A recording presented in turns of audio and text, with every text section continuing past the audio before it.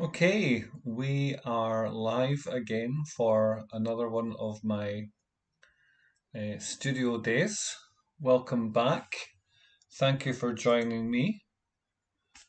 Um, Now, I've got three pieces that need the same treatment. So I've got this large quetzal piece. This bird here is called a quetzal. Sometimes it's called the resplendent quetzal, so it gives you an idea of how fancy and colourful it should be by the time it's finished. But here, which is the guitar eye waterfall, there is some land either side that I want to have as a kind of wheat field or daffodil field, which is seen in one of my other paintings. And it's a recurring theme. It's required on this larger piece with a quetzal, and also in these pieces that appear slightly more finished. Okay, this one here, you can see that there's this space here where a river comes through and through the guitar into this kind of waterfall. I am in two minds whether or not to put a leaf there to break up the image a little bit, so that might come afterwards when I'm experimenting with greens. And with this piece here, which to my mind is the most finished, there's this little area behind the guitar flower on this side, and that will be as far as I want to take it on live stream with some of these pieces. I have to kind of drop out a little bit before they're finished.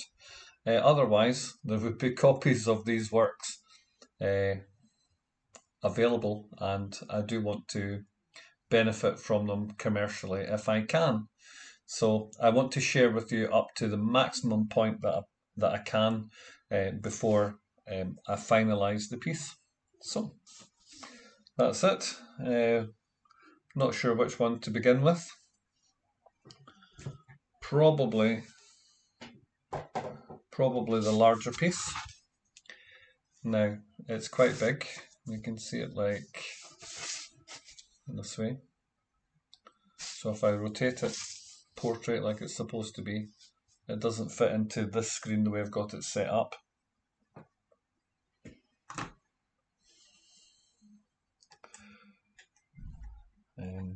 At the moment, but that might change.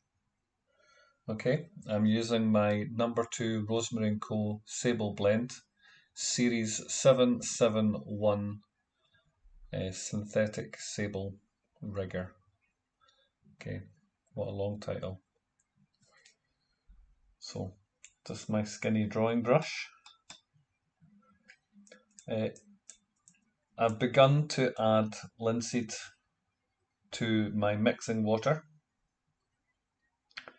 and linseed on the table in order to encourage me to work the correct way, which is fat over lean. So in my water, I have water mixable linseed, and I also have a little well of it on the mixing palette off screen. I am planning on getting a separate camera so you can see that, but I'm in no rush. All in due time. So, where to begin? So I feel that it should be a little bit higher up than where the base of the guitar is at the moment. So possibly maybe about here, and that'll leave space for my strongest yellow. That's it. I feel as if I'm ready now.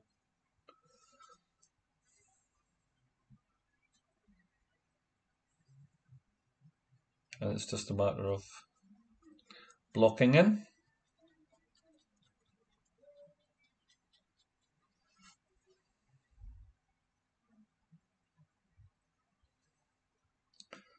So this channel is guitar therapy, guitar art, and the therapeutic value of creativity. It's basically, live streaming as a way of recording my studio practice, but also it incentivizes me to actually do it. Many times I feel I could just not bother. So today was one of those days. I am psyching myself up and trying to force myself to keep into this habit. Although I do love the painting sessions, oftentimes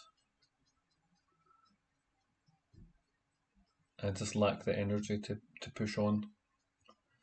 Having said that, I do find the sessions, deeply rewarding, and anything that is good for self, that's anything that is good for your health, good for your body responds positively towards it, and that includes a sense of self-esteem. Oh wow, this has gone on quite orangey today, because this is the yellow ochre next to that yellow ochre. So it's the same paint, but on the screen there I'm noticing it coming across as being more orangey today, and it's the same paint.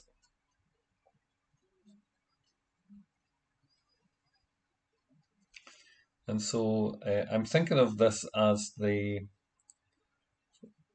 filling, a very thick filling in the center of a sandwich. But the two outer parts are going to be cadmium yellow light and burnt umber. And I want the lightest colour to transition into this yellow tone, this mid-tone, and the darker colour to transition as well.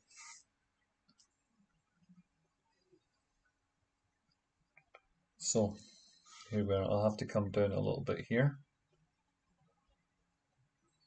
to this portion.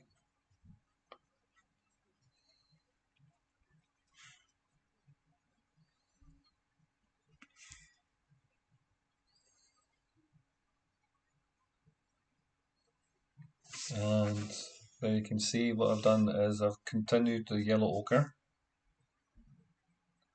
A reasonable amount of paint, a reasonable amount of the linseed oil. So it is very gloopy on this one, which is a curious thing because this one is, this is quite oily here, whereas some parts are very, very thin. So in terms of managing the artwork, it's already at different stages, and so I want to make sure that I manage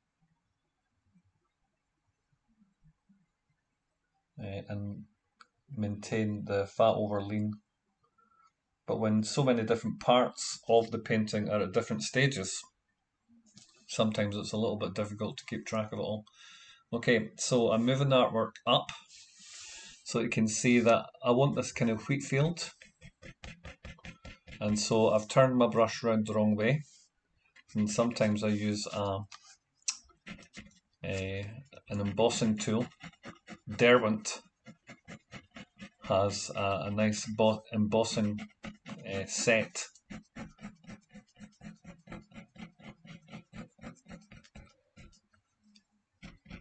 Which I often use. And here what I'm doing is I'm scraping back to the very thinnest of the layers while I notice that I haven't applied any paint material. This flat is good for scooping the paint up off the palette, so I'll put that there, knowing that I can reshape the shoulder. if I want to. Thicken it up with some actual paint. That's so very oily. There we go.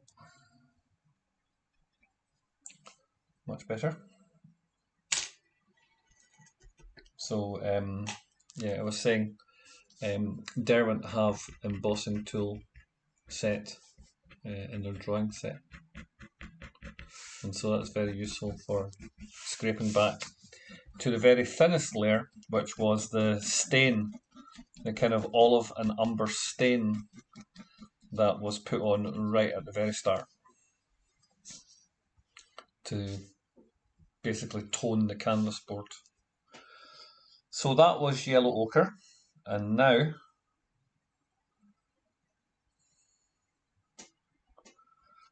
burnt umber.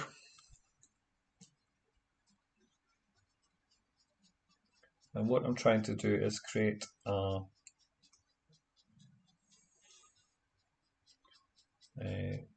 shaded area by blending in.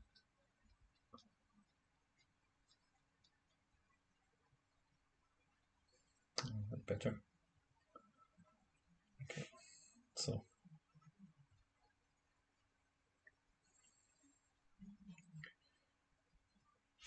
and this is working wet and wet.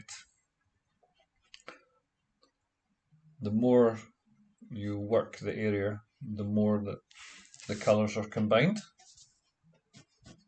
But again, I'm still going to scratch back to give that texture.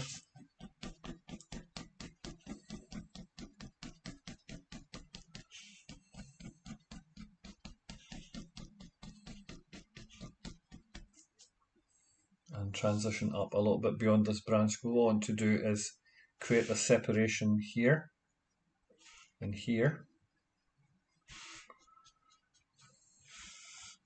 so we can see those areas separately. And that's probably about as far as I want to go with that. So scraping back, we'll lighten it because it will drag back to that earlier stain. And I've been doing a bit of research today on pigments, so it is possible to read your paint tubes. This is a colour I haven't used yet, but this is Viridian. You can actually read the technical information on the tube. And I was doing a little bit of research before purchasing some more paints, and it was all very interesting because I've been buying colours thinking that they were completely separate paints, whereas they're combinations of pigments that I already have.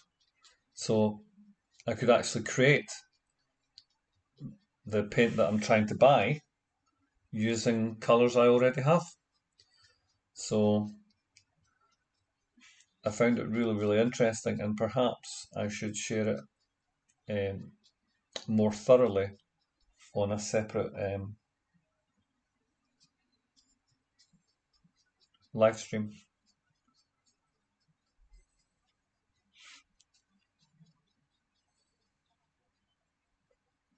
Okay, and this is very, very syrupy paint.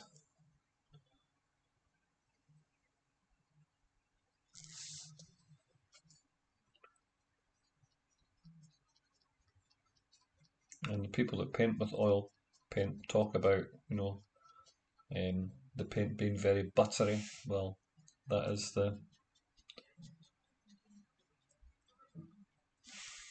that's how it feels.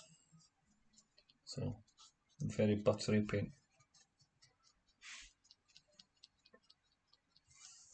And again, just building it up, building up the tone so it's dark enough and thick enough to score into to create that texture.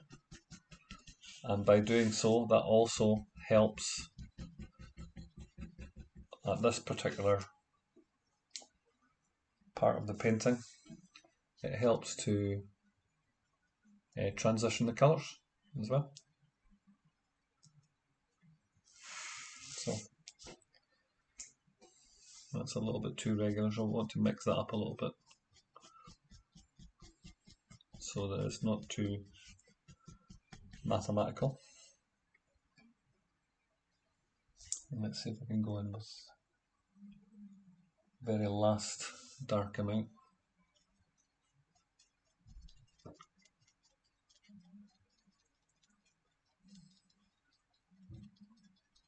Yeah, so I was wanting to buy greens like sap green or olive green, which was one of the colours that I used to stain this board. And olive green is a combination of a black that I have and a yellow that I want. So, and I've already got black and yellow in my collection. So,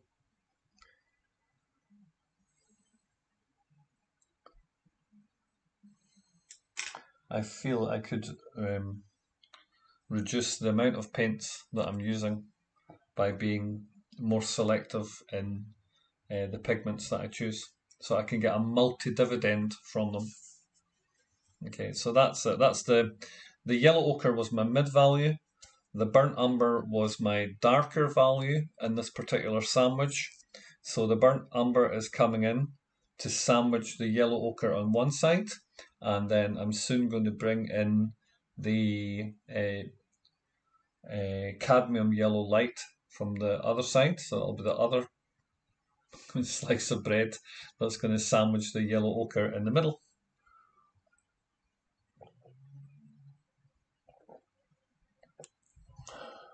I may not be expressing myself the most clearly. Excuse me a moment.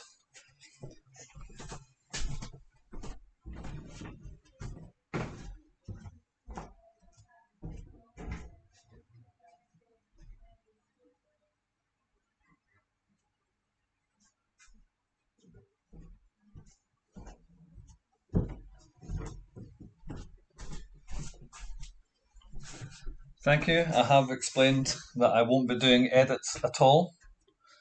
Anything that is time consuming or using up more of my precious energy is something I want to avoid. I want to be very, very stingy with my energy levels. So I'm back into the, off camera, I'm back into the water mixable linseed oil and bringing that into the cadmium yellow light.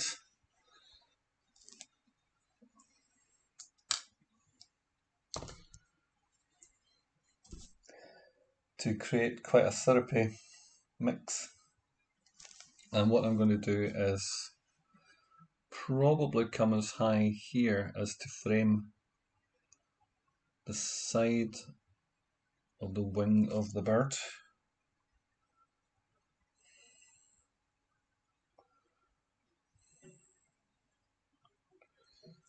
This away. So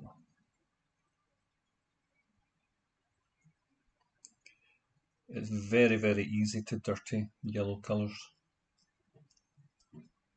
It can be very difficult to keep a pure yellow. They taint very, very quickly indeed. And so I will need to assess my palette management.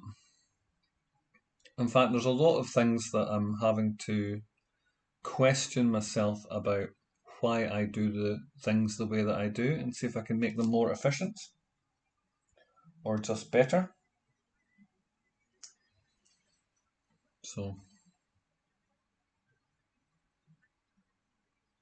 I don't do these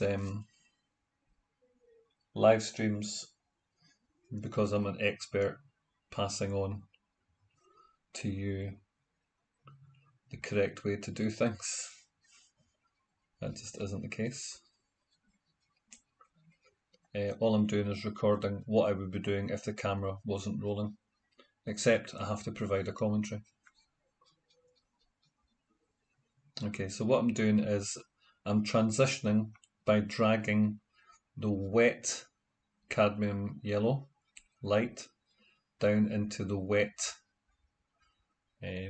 yellow ochre.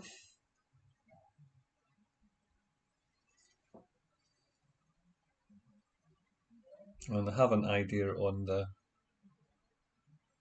my mind's eye, whereabout on the canvas this transition should stop.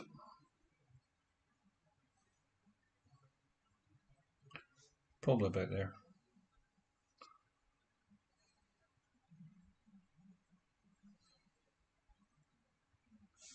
And the rest should just be a build-up of those tones, tints and tones.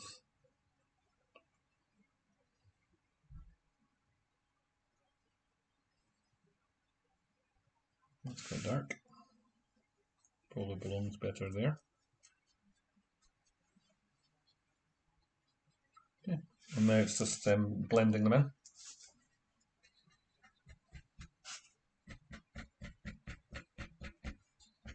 And creating a sgraffito texture. So I have spoken about sgraffito before. So it is possible to retrace what I've shared before by visiting the other live streams. And while I'm practicing doing them, they're private, but will be released, scheduled to be released on YouTube. And when they are, I'll already be on to a different topic, a different project. But that project will probably be informed by the things that I'm learning right now, which is the way of studio practice. Some things that you do lead into and inform your next steps.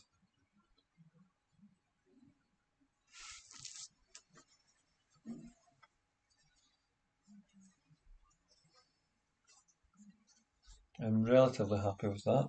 Let's see if I go in with a darker brush. See if I can just draw a texture in. Get away with that. Soften some of the texture marks. That's okay.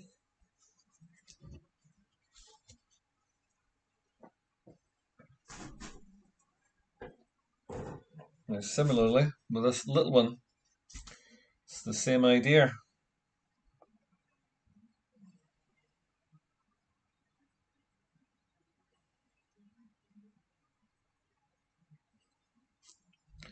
That I go in with yellow ochre.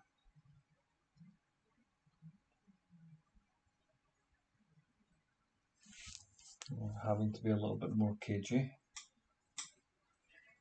because of how, first of all, how small the painting is, but also to respect the previous bits of painting.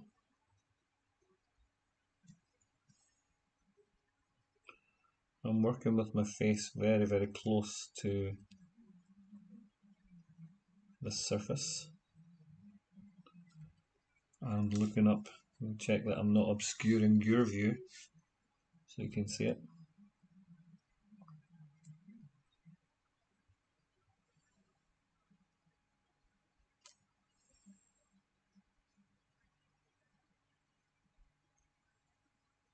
So yeah, I was saying I don't come to the live streams thinking that I know more or better than anybody who's listening in. I just want to paint for the good feelings it gives.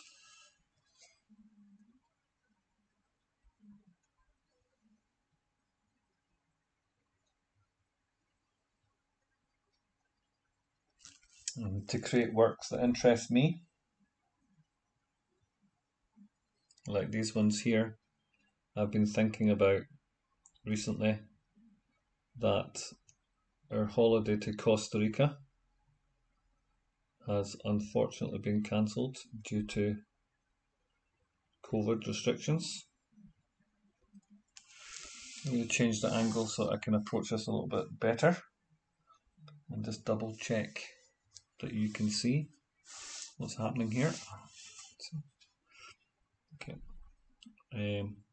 And so I thought my desire to paint these was just to, well, do a painted doodle to get practice with oils. Maybe also practice, live streaming and sharing my thoughts as they happen, which is a stream of consciousness, isn't it? You think, you sort of do a meta-narrative of why you think you're doing what you're doing. But recently I've been thinking that maybe these paintings, which are very much Costa Rican based, are serving to address the loss that not being able to go on holiday has had. Oh, there's a really difficult bit there. That's really, really fine in there. So I maybe need to invest in some zero brushes. This is the smallest one that I've got in a very limited set of paintbrushes.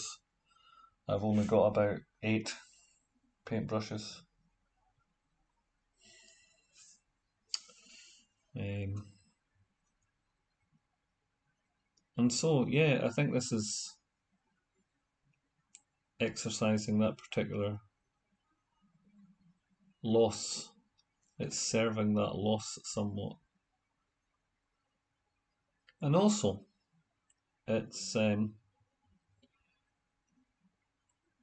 because it's a collection of doodles and comes from the unconscious mind and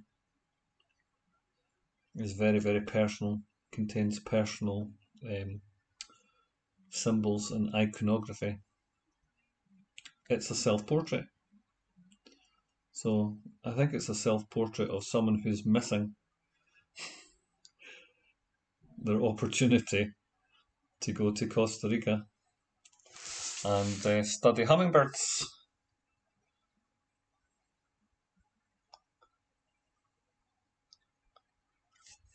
And such like.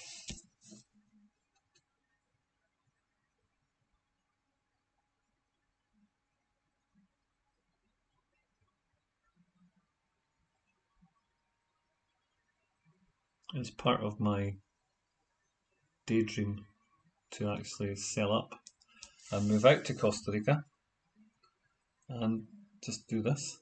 Just enjoy retirement out there. I'm young enough actually to enjoy a retirement. Being medically retired due to ME.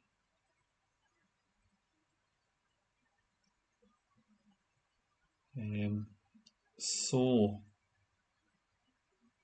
that all seems really improbable now, because I think even the thought of the journey would be actually too physically demanding. So I would be able to fly out, but I would be several days trying to recover from it. So who wants to spend their holiday time recuperating in bed? What's the best angle for you to see this? Maybe that way.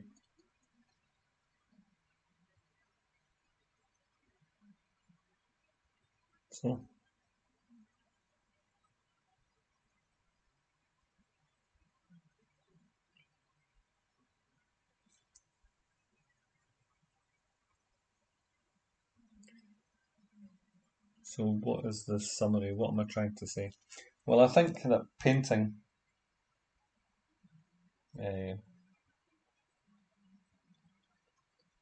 largely happy paintings about Costa Rica is vicariously enjoying the holiday without leaving my own house. Can you see that okay?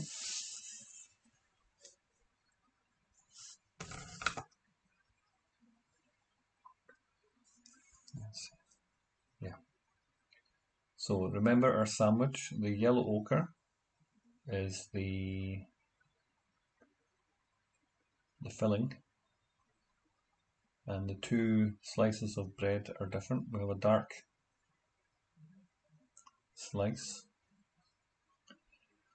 of burnt umber, and we have a light slice of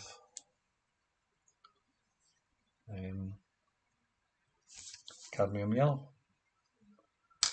So this is going to be very, very tricky here. Wish me luck.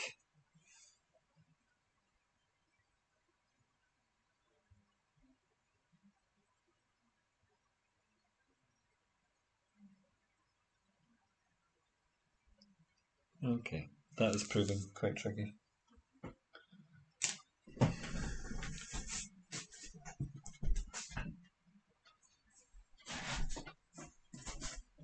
So here is the Derwent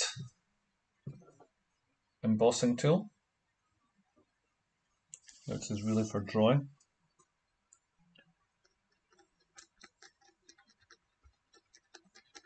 I'm going to use that to scrape in and hopefully combine the colours.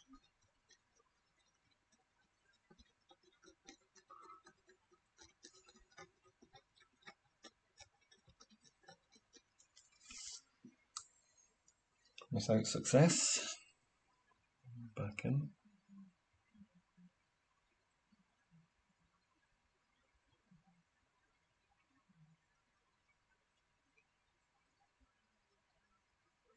Well, I suppose it's worked a little bit.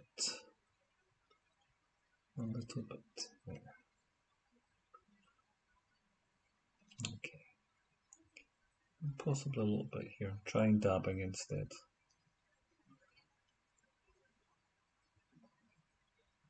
Okay. I can see a little bit of shading going on. A little bit. And so, there's the very bright colour that I need.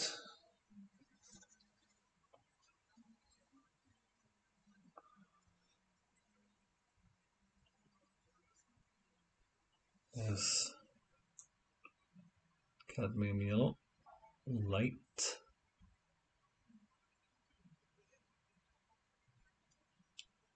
So yeah, cadmiums are quite toxic. So I won't be doing any finger painting with them anytime soon. But there's another yellow that I've seen, which doesn't seem to be quite so toxic and is still a very powerful yellow, is acrylamide yellow, and it's available in an acrylic form, which may be a feature of the next project that I do.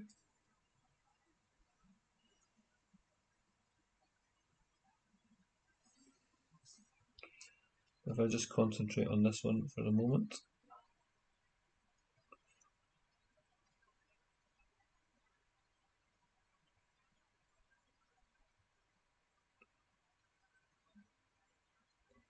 I've been learning about working wet and wet. And if we work completely wet then wet and in one go, that's called alla prima. And it might be nice sometime to have a go and see how much can be painted in a single sitting.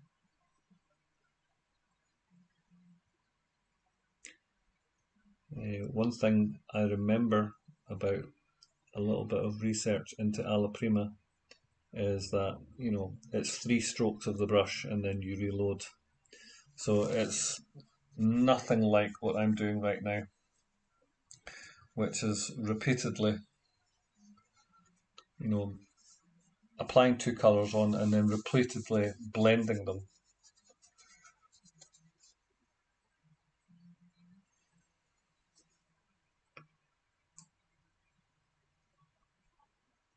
I still want to get some of that little texture in, so without damaging any of the underpainting.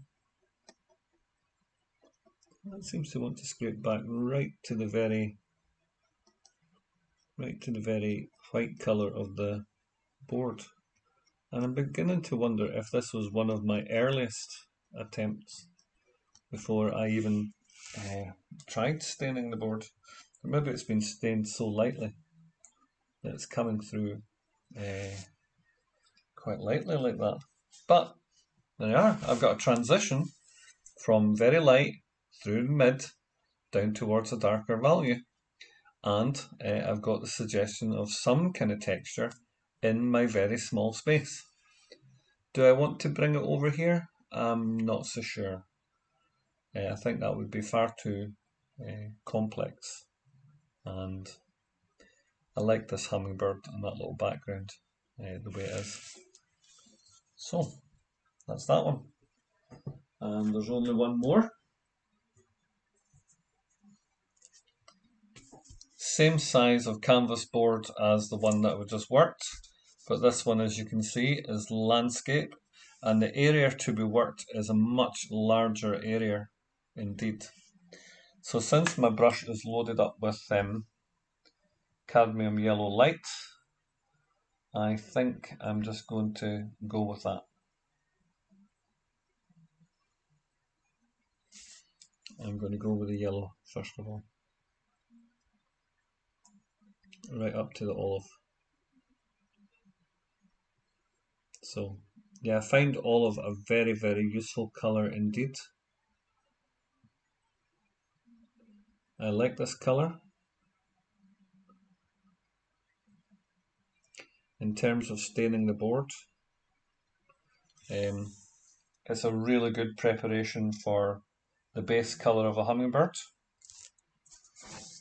And hummingbirds are my thing at the moment. It's not the only thing that I do, but it's always been an ambition, and certainly one I said I would do in my retirement, is that I would concentrate on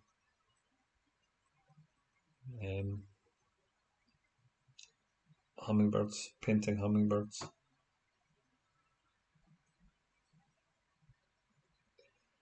But these elassomorphs, as I call them, these kind of elastic thought, conceptual painting things,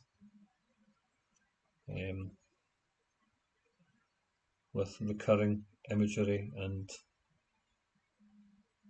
shapes,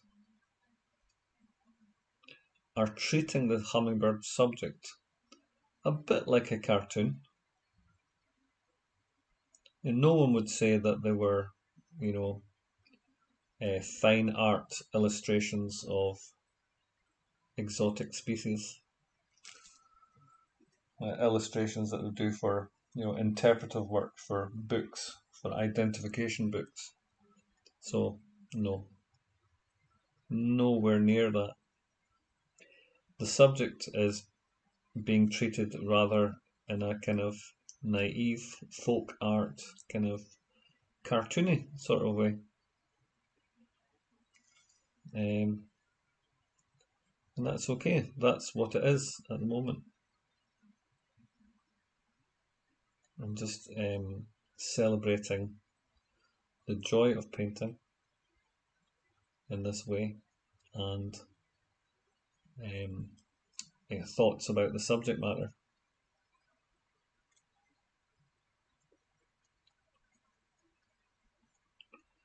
Okay, now I can't afford to come down a little bit more with this yellow before we start transitioning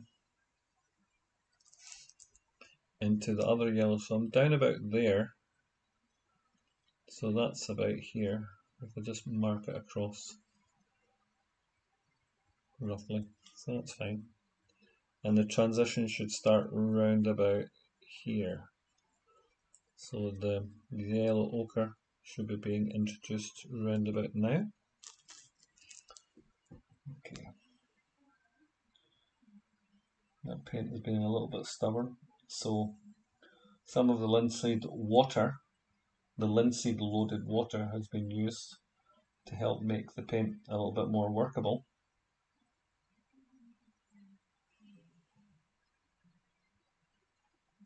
So I was looking at the technical details of this paint as well, and water mixable oil, because that's what we're using. Winsor & Newton water mixable oil can be mixed with water, and it's the cheap way to do it. But the thing about it is that the paint will allow the water to evaporate out of it much more quickly than if you use the thinner. The thinner is designed in such a way to give a longer working period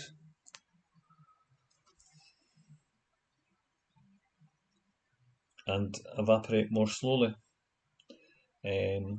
which has the effect of lessening the problem of colour shift. I've mentioned colour shift a few times, so this is this colour, this light colour that I'm applying right now, will dry darker. Now this is proven to be a tricky little corner. I don't mind that I've lost the stamens of these little dangly parts of the flower. The anthers are big enough that I should be able to work round about them with my yellow ochre mix.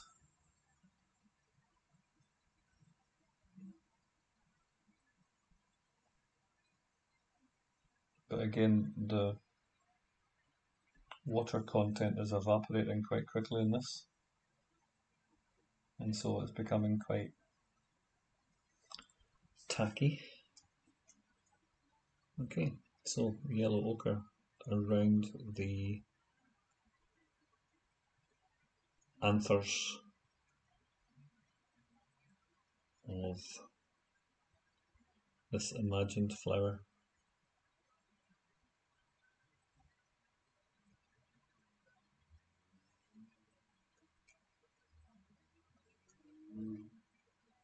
Okay, we're losing the stamen about there.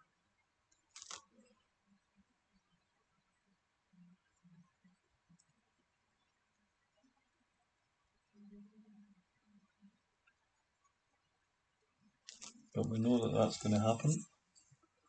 I'm hoping that you can still see what's happening in the artwork. Okay, over to this other side and respecting the side of the guitar, so I may choose the angle.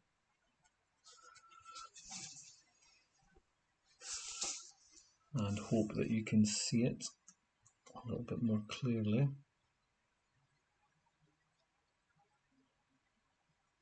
Now, it's possible that I've made that mix too syrupy. Sorry, too watery. So putting some more paint content into it, in the mix.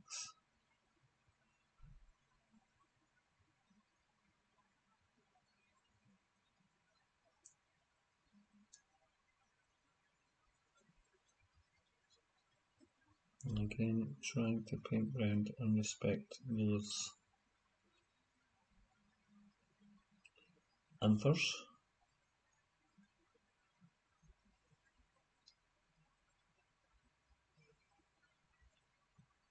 Down to about here.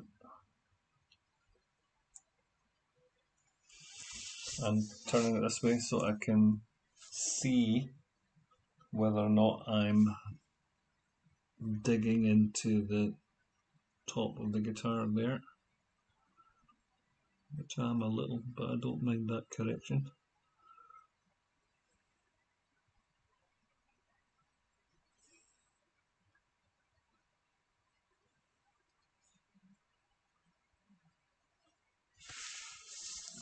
Okay, doing some dabbing of paint there as well. So with the light at an oblique angle to me, I can see how juicy this paint is, and there's sparkles of light being reflected off it, which is different from when you mix in the early stages when it's very, very thin and there's less kind of linseed in the mix. Right, I'll have to say that that was very, very tricky, getting the colour right up to the red and not interfering with it too much.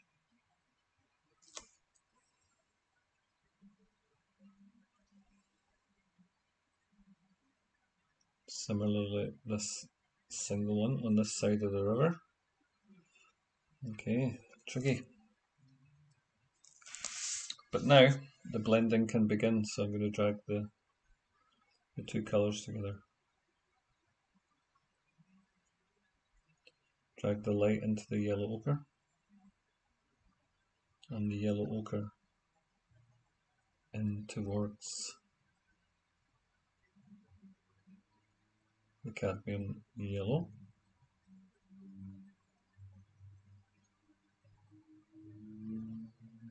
And the mixing process is made easy by the linseed oil, making it very, very viscous, very juicy.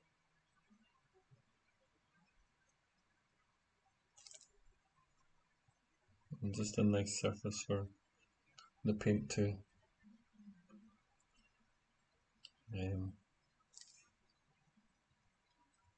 receive the brush marks and mix the two pigments. So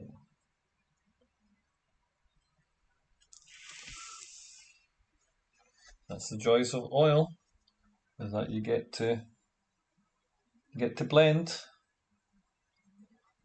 and depending on the concentrations of linseed or stand oil or other mixes that you may have created, you may even have a working time with oils which includes several days, and so you can go away, reflect upon your work, and I say, nope, I want to make a change.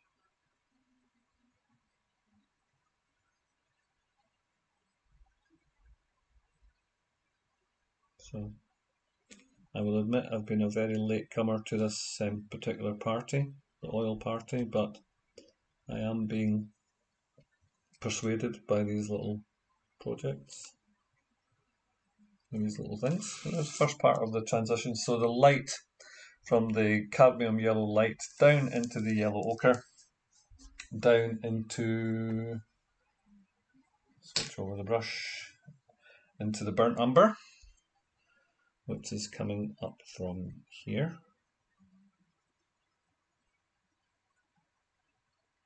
And beside the side of the guitar there, you can see that, yeah, it's got a very warm kind of cocoa aspect to it. It's very nice.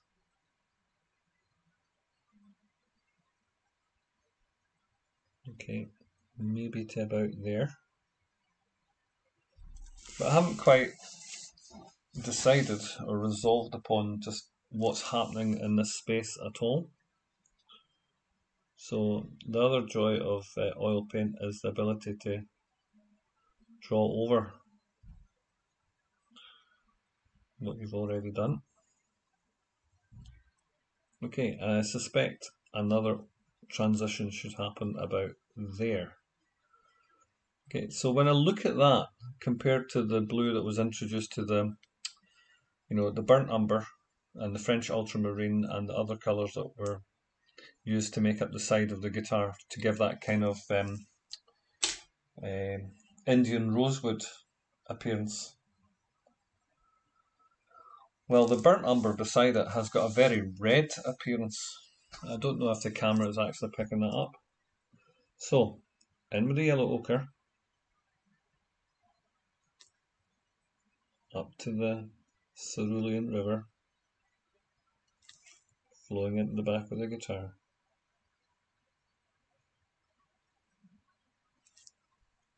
So what would you call it? A guitar tunnel waterfall. It's very difficult to describe. And we're into the blending.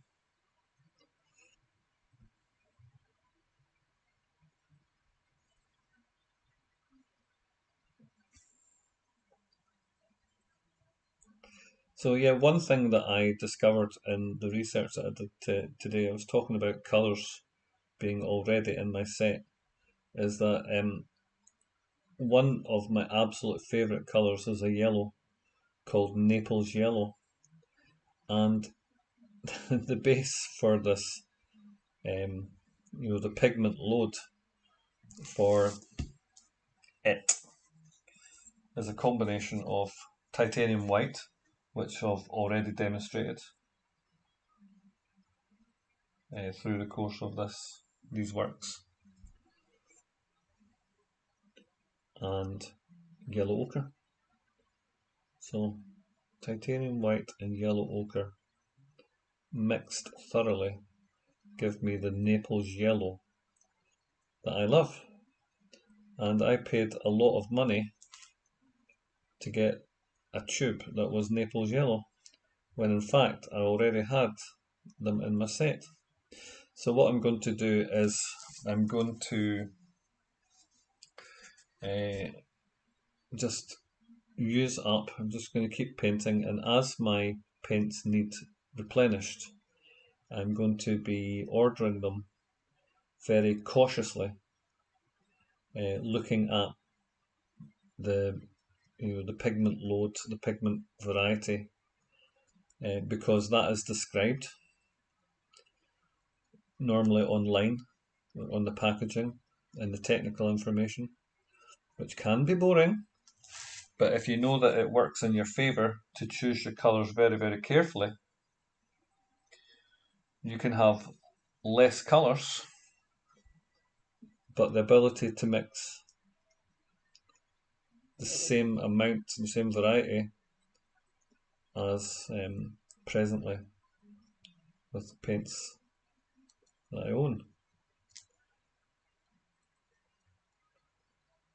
I may not be expressing that to the best of my ability.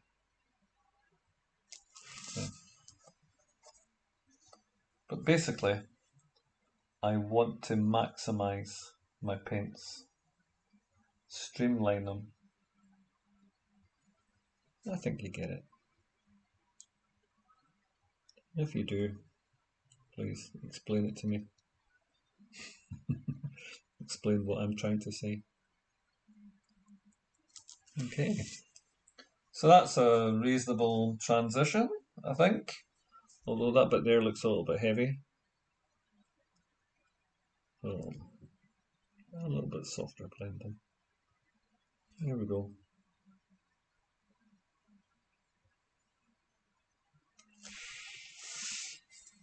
I may continue to experiment with flower forms. You may know that I'm looking into Henri Rousseau at the moment. So he may form the basis of another project, and just maybe paint a copy of one of his paintings in his style and see what can be learned, what I can learn for myself by studying someone I consider a master like that. So let's summarize where we are. This little painting has been given its wheat field and its transition through the cadmium yellow light, through the yellow ochre, and down into the burnt umber. Similarly here on a smaller scale, and yet it was still possible to do the blending, or is it ombre? The blending that is here, and also do some of my favourite technique, the sgraffito technique. It's my signature move, is the sgraffito. And here It's just all on a much larger scale. Now, this disc here was titanium white, just used to fill in the circle that I had made. So I've made a circular halo for something that I'm really interested in doing later. It's something that the Costa Ricans use to decorate their carts and their cart wheels with, heavily patterned, and I thought that would make an interesting halo around this resplendent bird. But as I did that, I was painting over the Costa Rican flag, the red, the white, and the blue, and it all became softly blended in so much as we're looking through a kind of smoky bubble through to the flag beneath that. It's not something that I wanted, it's not something that I'm going to keep, but now that I know that that happens, it's something that I may try to exploit later on. That titanium white, though opaque, when it's painted over a surface that's had a day, these colours here that have had a day to dry, it doesn't completely blend them in. It leaves a little trace, a little memory of what they were before, and could be used to create a kind of bubble, smoky effect. Why would that be useful to me? Well, I think nature is precious, is valuable, and the ecological bubble could burst quite easily, and so there would be a reason for incorporating that imagery into something which celebrates the diversity of, life on the planet. So the artworks are very ecological in nature, but also as a device here, as a design, it's interesting. It certainly stops the eye from wandering out there, and it's going to frame this bird when it has its wings. Its wings, I can just draw them in. Its wings should be extended out the way. And so I sort of imagine it like this, but I don't know what the bird's wings look like.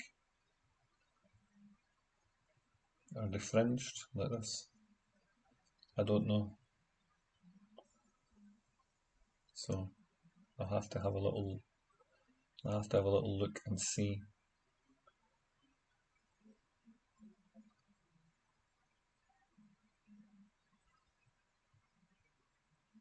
So something a bit like that. And now the guitar perch bird looks a little bit like a totem pole. It's accidental, but sometimes these accidents are, they say something, they're useful. There's a lesson in them that needs to be figured out somehow. That's what I think. So the next thing which will help me bring a number of my paintings to a conclusion is these hummingbirds have got a variety of different greens in them, and very shiny, sparkly, iridescent is what I'm looking for. I've done it with these two smaller paintings. I've had a go with limited success, but a very steep learning curve about the colours that I've got on my palette and how they can be used to create this illusion of iridescence. But really, it's needed very, very much for the biggest painting of them all, this one here. And actually I have to confess that I am a little bit nervous, because I'm very happy with this olive patterning on top of this stain. This russet colour has been brought in, perhaps a little bit orangey the next time. but I quite like that. But what is the right amount of really vibrant green that is needed? So how much raw colour to desaturated colour is needed? What is the correct balance? A small amount of raw pigment balances off a large amount of desaturated broken colours. I'm not sure, and so I'm very cautious and a little bit nervous about it. But what I do know is that the colours that create the iridescence in the hummingbirds are seen in a much larger scale and possibly in greater variety in the greens that go on inside the quetzal bird. It is beautifully coloured and in my nemesis colour. So I did try to do a project on my nemesis colour, which is green. I find green very, very difficult. But on my YouTube channel, Guitar Therapy on YouTube, I've already uploaded a greenfinch project where I try and deal with the problem of greens, the problem for me of greens. And so I'll be approaching this a little bit more confidently. And this is what I was saying earlier in this live stream as well, is that, lessons learned in a previous work informs the next work. And so these series of Elassomorphs, which have a lot of experimenting with green in it, come directly after that greenfinch project. And so each work informs the next work, creates the next steps for the research and the practice and the evaluation, and then the next steps that occur. So, I think tomorrow we will be mixing quite a lot of greens.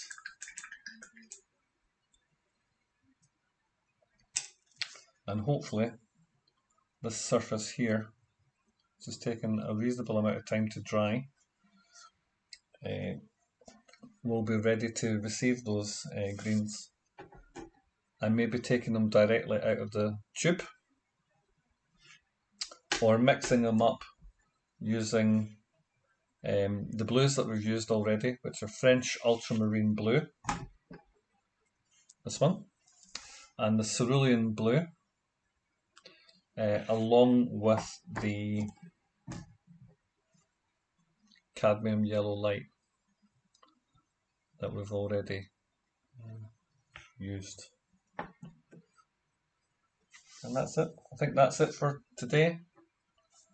I'm getting very tired and my concentration is going. I'm going to stop live streaming very soon.